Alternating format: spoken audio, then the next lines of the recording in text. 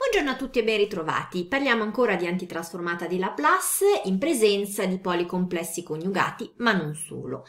In questo caso, come vedete, nella FTS abbiamo sia un discorso di un polo reale, sia un discorso dei poli complessi coniugati.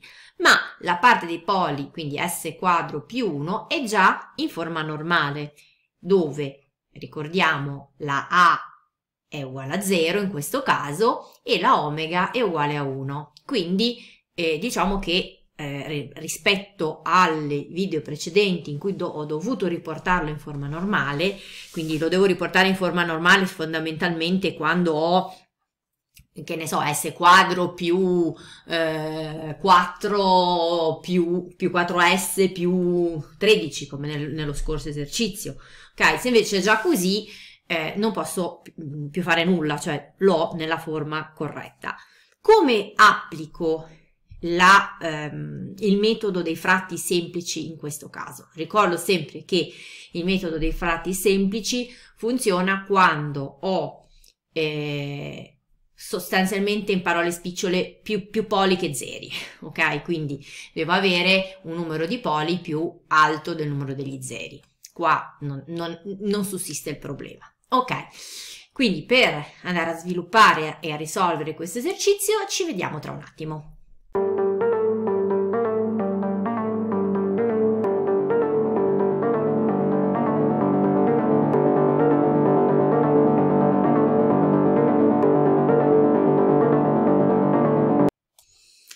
Rieccoci, quindi come utilizzare il metodo di scomposizione dei fratti semplici in questo caso? Quando ho un discorso di poli complessi coniugati, il numeratore deve essere messo in questo modo, quindi BS più C. Stessa cosa, dovremmo poi procedere nello stesso identico modo, solo che è importante che ci sia anche il coefficiente di grado 1, quindi al numeratore.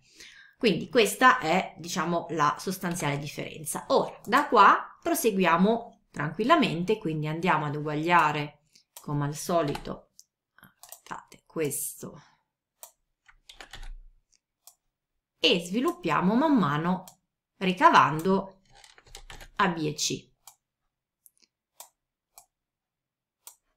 Quindi faccio step by step, così spero rimanga, quindi faccio il denominatore comune, quindi al momento diciamo trascuro il denominatore e vedo che cosa mi viene fuori, quindi avrò 1 uguale a che moltiplica S quadro più 1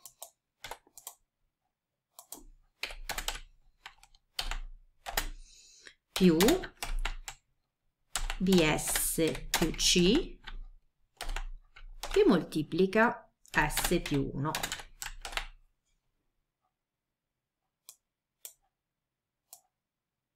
E questo è solo il mio numeratore. Ok, poi ovviamente avrò al denominatore comune questo.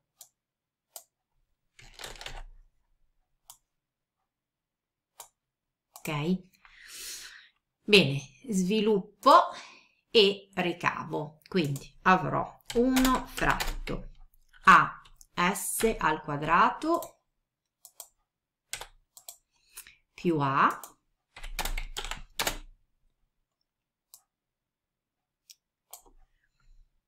più b s quadro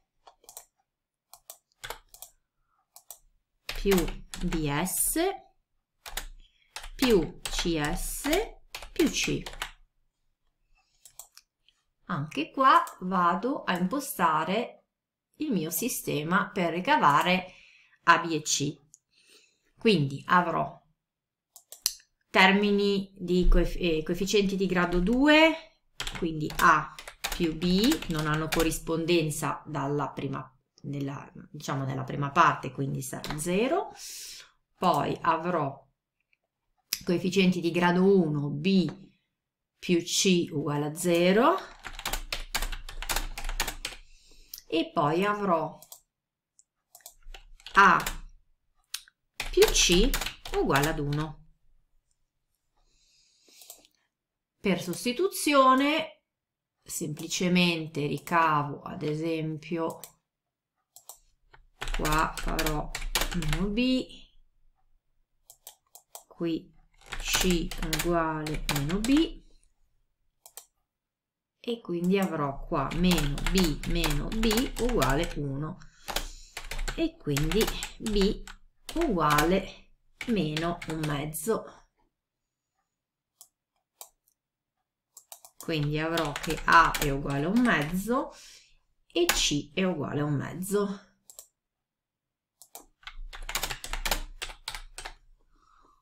Bene, vado a sostituire, quindi scrivo qua sotto nuovamente la mia fs, quindi mi riporto questi. Questo in realtà adesso lo scrivo in modo un attimino diverso. Allora, qua mi porto l'1 mezzo davanti qui, così poi lo porterò fuori dall'antitrasformata.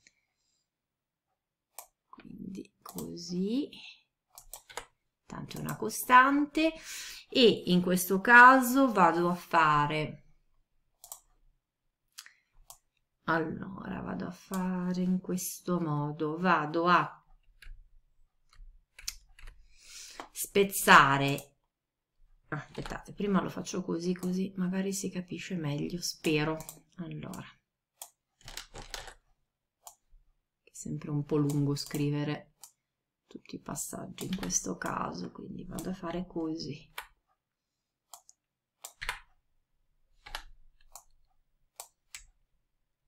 Ok, e qua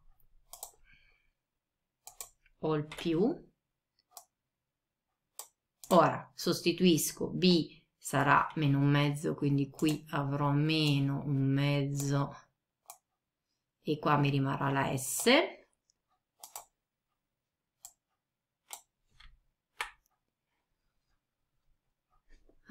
Vediamo cosa posso copiare e incollare il più possibile per accelerare i tempi, quindi questo così e questo così, poi lo metterò qua.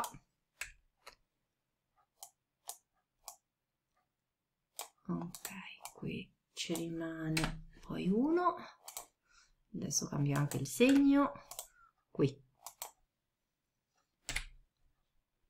Ok, allora, in questo modo qui ho sostituito. Vedete già che se io voglio fare l'antitrasformata, quindi L alla meno 1 di tutta questa cosa qua, potrò andare a fare, allora stop un attimo e ve la riscrivo portando fuori i coefficienti, cioè portando fuori la costante, non il coefficiente. Ok, portato fuori le costanti, quindi la f di t, l'antitrasformata, farò un mezzo l'antitrasformata di questo, meno un mezzo l'antitrasformata di questo, più un mezzo l'antitrasformata di questo. Quindi avrò il mio un mezzo e sempre dalle tabelle l'antitrasformata di questo sarebbe semplicemente... allora, di 1 su S sarebbe 1, con S più 1 devo moltiplicare per E alla meno T, quindi per E alla meno T, quindi traslazione in S. Poi avrò meno un mezzo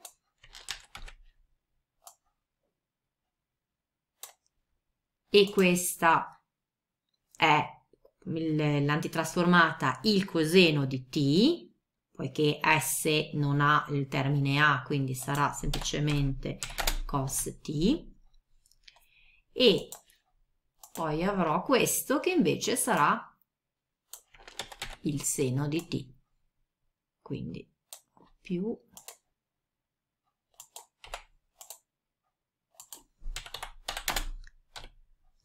seno di t. Quindi questa è la nostra antitrasformata. Vedete che in questo modo, combinando un po' una cosa e un po' l'altro, però comunque fondamentalmente vengono poi tutti i blocchi in cui io posso utilizzare le tabelle e le trasformate notevoli, quindi teoremi e trasformate notevoli.